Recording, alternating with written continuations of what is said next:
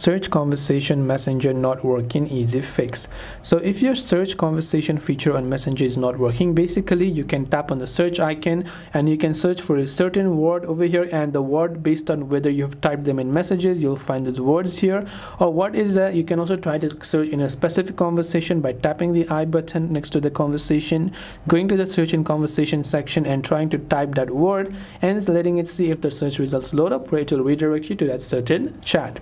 Now if this is not working for you, there are a couple of reasons. First, you want to make sure it's not the issue with the internet. Make sure your internet is working just fine and restart the messenger app and see if that helps. If not, on Android you can long press the app icon, tap on the I icon right here to be able to come to app info page. For iPhone users, however, you can just try to go ahead and then basically uninstall and reinstall the app. Now for Android users, once you're on the app info tab, go to storage, clear the cache files, and you can also try to clear the data.